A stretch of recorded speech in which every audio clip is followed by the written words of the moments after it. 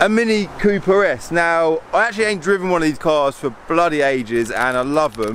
And I think second to that, I don't think I've ever even had one on my channel. So this is quite a special thing to have one of these on my channel. So it's obviously an old car, it's 2004, but they're a car that everyone loves. So watch this video to the end to find out how quick this thing does 60 in. It's a 15-year-old car, it might have lost a bit of power over the years, but I'm interested to know how quickly we can get it to 60 using a draggy box as well. So yeah, 2004 Mini Cooper S. Right, we've got my man Jam making loads of noise in the background, so I'm going to apologise for him right now, but I want him cleaning that car, so we're going to leave him to it. Mini, yeah? Mini, where do we start? So much we said about a Mini because it's such a big brand, isn't it? BMW bought the Rover brand in year 2000, and I think their main motive for buying the brand was to recreate the Mini, do a German Mini. And when it came out, it was, what were they, 2001 I think they came out. They were a seriously modern looking thing for their time. Now let me just quickly explain how we work for those that don't know. We're called Bin Car, we're a car auction, and our cars, the lower end of our cars anyway, we do have a retail side as well, but the cheaper stuff like this gets sold as it is. So you'll notice like marks on the wheels, you know, a bit of bad paint here and there. It ain't a perfect car. If you come around the back, look, that stuff like that, we don't get anything done. We get Jam to clean them, we sometimes MOT them, and that's about it. Okay, look, backlight, bit of damage, but we're not here to look at a glamorous perfect Mini. We're here to just get a Cooper S on the channel. So where do I start? It's got John Cooper Works badges on the wheels. I suppose that's a bit of character, I suppose, isn't it? Inside we've got half leather interior. This is, I say facelift, I don't know if they facelifted them in 2004, but the 2004 onwards versions have got this nicer looking steering wheel. The previous steering wheel isn't quite as attractive, but it ain't gonna make or break an early car anyway. So John Cooper Works just on the dash there as well, and sort of carbon, that's actually carbon fibre. That's nice as well. So they're a car with a hell of a lot of character, and they're a 1.6 supercharged engine, hence why they're called an S. They're always called a Mini Cooper, but BMW introduced the Cooper S, which stands for supercharger, and under the bonnet you've got a big intercooler and a nice little supercharger, which gives us 170 bhp. All right, so what we're going to do, standard platform for all my videos, is we've done the walk around, we've done a bit of talk, we're going to jump in the driver's seat, go for a little drive, and once I finish the drive, we're going to do the draggy times, yeah? Let's go.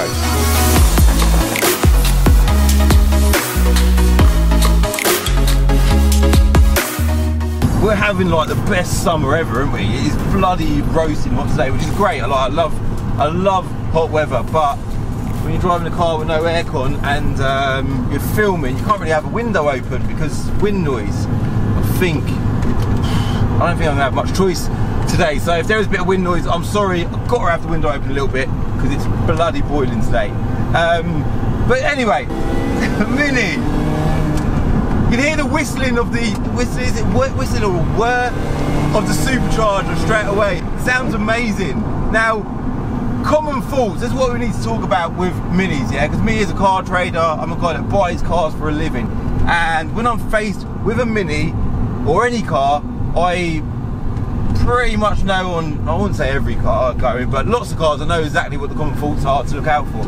With Minis, the two most obvious common faults that anyone should look out for when they're buying a Mini, of this era anyway, is firstly the gearbox, yeah? Now, I've got huge feet and we've got a tiny footwell. When you combine big feet with a small footwell, sometimes you're like getting your feet right on the pedals is a bit of a pain. So when you're changing gears, sometimes you'll notice it's a bit of a struggle. So doing a 0 to 60 time in this with quick gear changes, it's going to be a bit of a task later, but we'll worry about that later. But common faults with these cars are gearbox issues. So, and the reason why I mentioned about the tight space around the footwell is because sometimes if you struggle to change gear in a Mini, it could just be for that reason, yeah? But if you are constantly struggling to change gears and it's struggling to get into gear, it's making horrible noises in reverse, if it's sort of clunking in reverse or struggling to even get into reverse, you need a new gearbox. It's a common issue with Minis. I can't say that I've ever done a gearbox on a Mini myself, so I'm not even talking from experience, but I do know that there is a bit of a horror story with these gearboxes, so look out for that. Secondly, when you get into a Mini, on tick over, sometimes even when you're driving like now, you'll hear a real loud whir, yeah? It's not the supercharger, it's the steering pump. And if your steering pump is whirring like mad, you need a new steering pump. And the last time I replaced the steering pump on a Mini is, this one's got an issue with the glove box. Let me talk about that. Glove box handle, see the glove box just opened on its own there, but that's because someone broke the handle. Again, showing that this is not a perfect example. But yeah, the last time I done a steering pump on a Mini, it cost about 250, 300 quid. So it ain't a cheap thing to fix. Like I said as well, this is not a perfect example of a Mini. For a number of reasons. Cosmetically, it ain't a stunner. It's done about 97,000 miles, so it ain't great mileage. Well, it is, not for the age of the car, it's pretty good mileage, but it ain't low mileage, let's face it. It's also a categorised car. I don't know if I mentioned that earlier. Again, not ideal, but it will affect the value. If you own a categorised car, you'll know that that affects the value of your car, yeah? But mechanically, it's a bloody good one. I think that's why I wanted to get it on the channel today. It drives really well, okay? Which is obviously important, right? So when you drive a Mini, so I don't know if this car's been tuned or not, but honestly, like, they're 170 bhp, yeah? 1.6 4-cylinder engine, obviously with the supercharger. You'll notice, first two things I've noticed when I got in this car today is, another thing, I've got a slow driver, then I've got an old person on them electric scooters. Why do I get slow drivers literally everywhere I go? I'm not like, this is a genuine frustration of mine. Yeah, two things that I noticed. Obviously these are BMW made, yeah, it's a German car, and when you get in it, it feels very German. The steering feels very sort of on point and rigid and firm. Secondly, the thing that you notice over anything else when you drive it is the way it delivers power, yeah? Now, because I don't know the full background of this car, it's an old car, I don't know every owner that's owned it, so I don't know that if it's been tuned or not. To me, it feels like it has, but I highly doubt that it has, okay? Because if it had done, we would know about it when the guy sold it to us, yeah? It feels so quick, and the power delivery, that's what I was talking about, is third gear, foot on the floor, 2,500 revs. There's power there straight away, and for a 1.6 of any kind, that is unheard of. In 2006, Minis, yeah, they, let's talk about, not talk about 2006 one yet, let's talk about this one first. So, something else that you notice, the third thing that I noticed, so steering's on point, power delivery is bloody brilliant. Thirdly, the character of this car, yeah, we've got, the Cooper S has got a centre exit exhaust at the back, it's got a big bulging sort of bonnet on the bonnet vent, shall we say, obviously feeding cold air to, not today, no cold air today, but feeding air to the intercooler on top of the engine. Now we're gonna lorry. Other bits of character is the circles, you know, the whole circle thing. The old, or the original Mini had a, that's such a stupid place for lorries to be parked. The dials, yeah, so the old Mini had this big circular dial in the middle of the dash. They've kept that as a bit of character. It's still here, and then in front of the driver, you've got the rev counter as well, again in like a circular pot. Nice little bits of character, and it is especially, I would say, quite a modern thing for its time, back when these come out in 2001 or whenever it was. It's pretty cool stuff, yeah? In 2006, that was what I was getting to. In 2006, they introduced the Mini Cooper S, but without a supercharger. They swapped the supercharger for a turbo. I'm pretty sure they changed the engine, don't quote me on that, but I do know that a common fault with them engines is the timing chain. And I'm talking about common faults because from a car trading point of view, this is quite important stuff, and if you're about to buy a used Mini, you want to know this stuff. You'll hear sometimes, if you buy the wrong one, a rattle under the bonnet. Now, it ain't a terrible thing, don't think the engine's knackered, it ain't that, it's the timing chain, yeah? And it does sound horrendous, so you ain't gonna miss it, but it's quite a pricey thing to repair, alright? So look out for that. I'm pretty sure the reason why they introduced the whole turbo thing is because I've not daily driven a supercharged Cooper S before, but apparently they're not great on fuel, yeah? Which, I suppose with any performance car, none of them are good on fuel, so don't see why that's a problem. But turbos are supposedly better on fuel, they use less fuel, and they're a bit more efficient for like emissions and stuff like that. Okay. Now the final thing with a Mini is you're gonna want to know how it performs, yeah.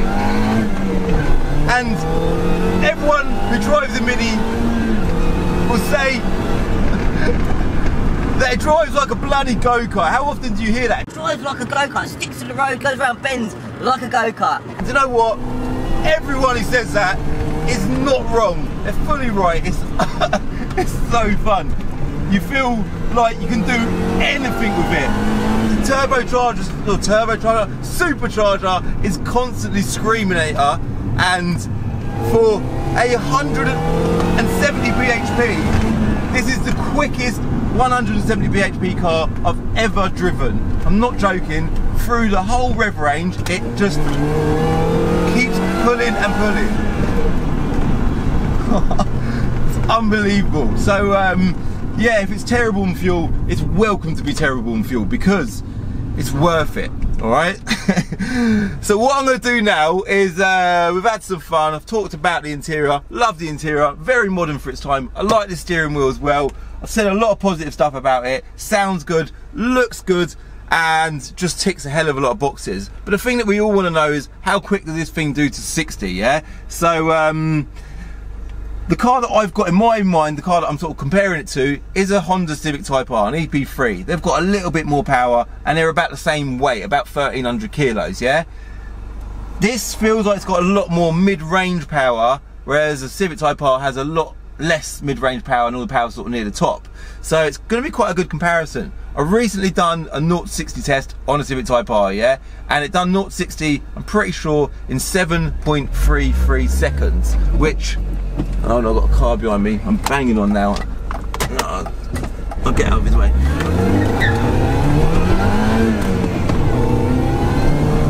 Sorry, I had to move. I just sort of stopped on the side of the road, begun banging on, and there's a car behind me.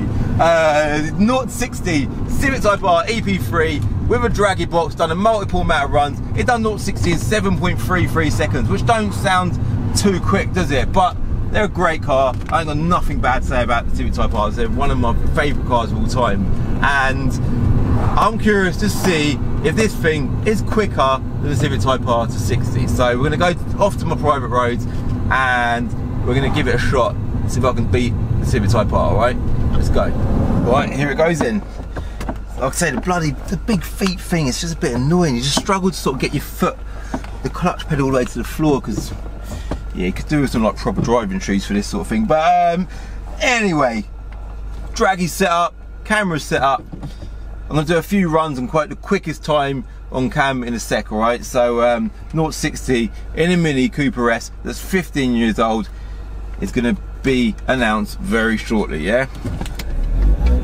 This sounds so good, this car. In fact, there's a few little crackles as the revs dip. Now that it's warm, I'll stop banging on. 3, 2, 1. Oh, that's perfect.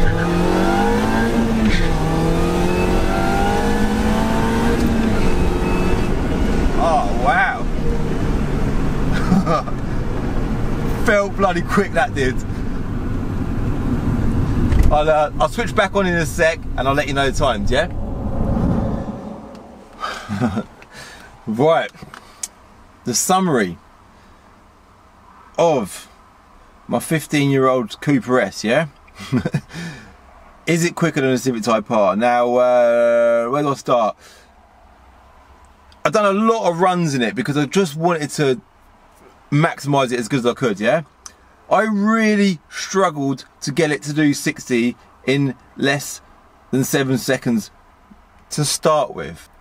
And as my runs went on, the times got shorter and shorter. Eventually, so I've already given away the answer, this is quicker than a Civic Type R to 60. Eventually, I managed to get this thing to do 60 in 6.34 seconds, which I am so impressed with. I'm not only impressed with that, how quickly it goes to 60, but I'm also impressed with how it drives in general. And It's a seriously quick car. The thing that I struggled with more than anything was wheel spin. It was just I was trying to put the power down, getting off the mark was just like, it was a bit of a task. I got it in the end, and 6.34 seconds. And I think where this wins in two ways over a Civic Type R is, firstly, like I said earlier, the power delivery throughout the whole range is unbelievably good. And secondly, mine's just gone blank. Secondly,